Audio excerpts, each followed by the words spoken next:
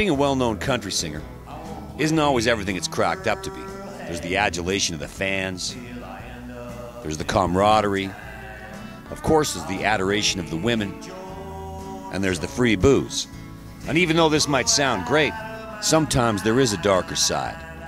When you're sitting there having 23, 24 shots a night, 27 if you want to know my personal best, the most terrible problem a country music singer can face happens the next morning. Dehydration. Your tongue is 3 feet thick. Your vocal cords are constricted and dry. When that happens to me, and I want to get back in country music fighting form, I reach for the only thing that works. It rehydrates, and it tastes great. Big Rock beer. Putting the beer back in our country.